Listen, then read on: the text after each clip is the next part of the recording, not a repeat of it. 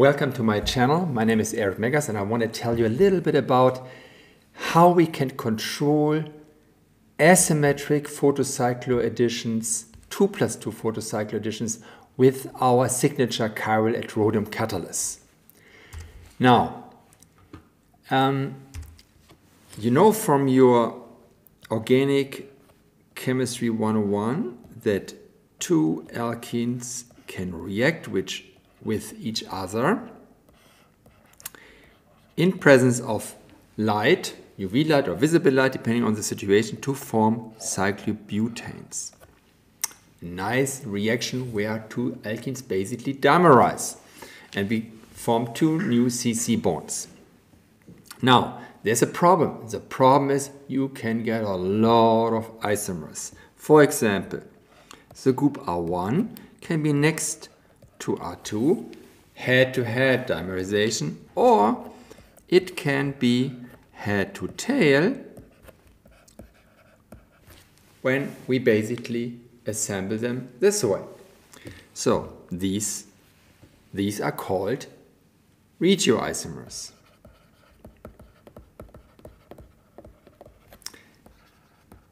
Head-to-head and head-to-tail.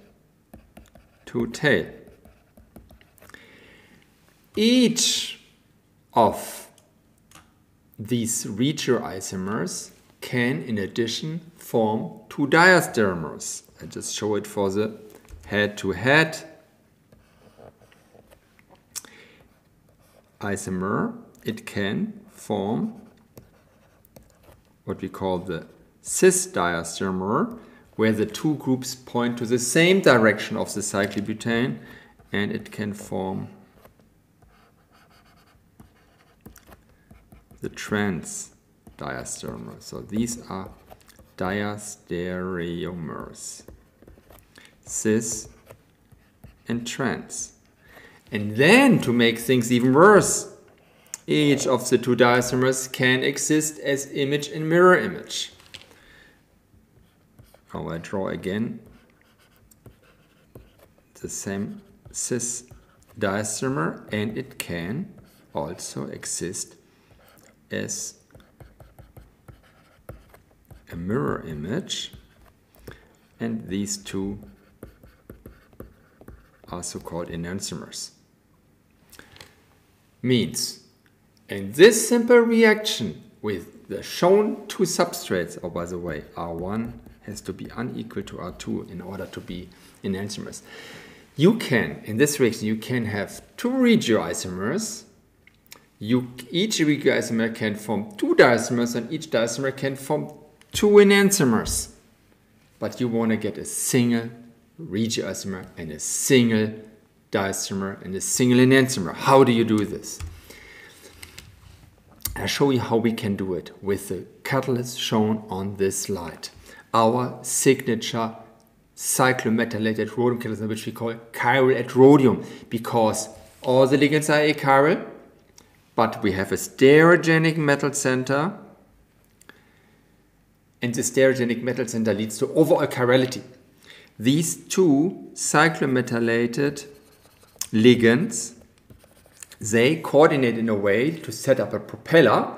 So we have a left-handed propeller, that's a lambda enantiomer, and we can have a right-handed propeller, that's a delta diastereomer enantiomer. These two ligands, bidentate ligands, they are configuration inert. They don't do anything. They stay in their propeller topology and they remain like this.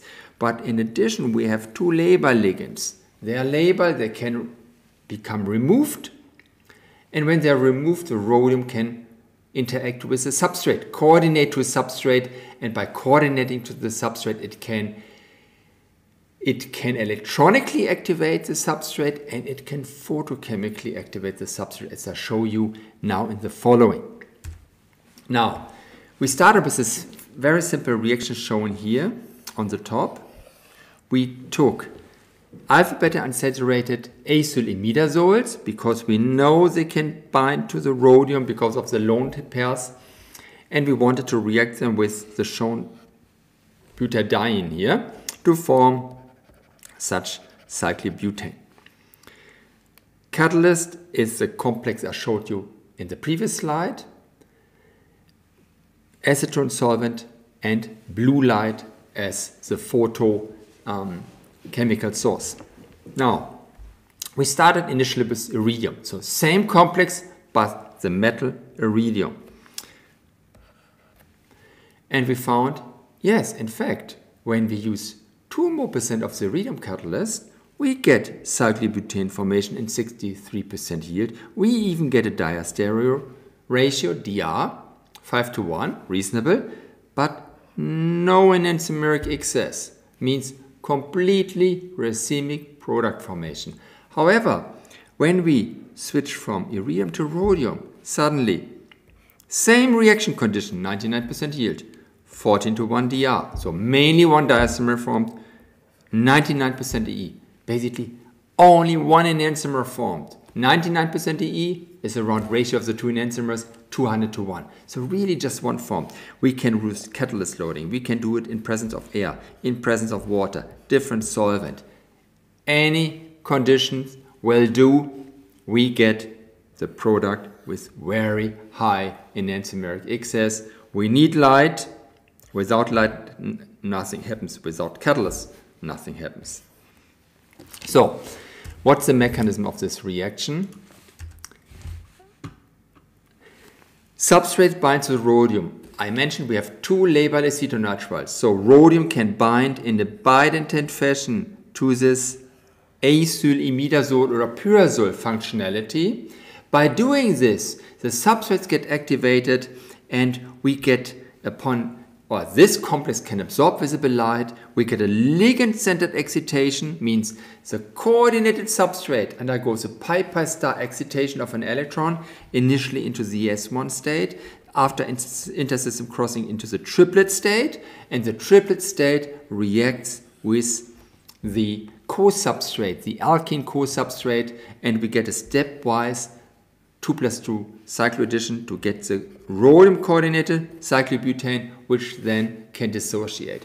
And the stereochemistry of the rhodium is chiral, controls the dia and enhances selectivity in a perfect fashion. In addition, the rhodium has a very, very important function for the photochemistry, because only upon rhodium coordination this substrate can absorb efficiently visible light. Look at the UV vis spectra here on the right. Only the substrate. Now I'll switch to the laser pointer. So only the substrate itself, dotted line, basically no visible light absorption. Gray line is a catalyst, the initial catalyst. We have a band here in the visible, so a little bit visible light absorption. But when the substrate binds the catalyst, we get this fat black line.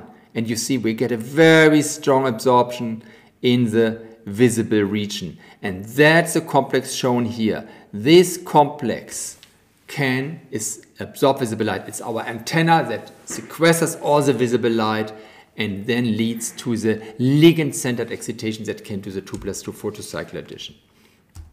Now, the fascinating aspect is that rhodium perfectly suited for this asymmetric 2+2, but the iridium, not at all. It can catalyze this reaction. We get the cyclobutane, but we don't get any enantiomeric excess. How can this be?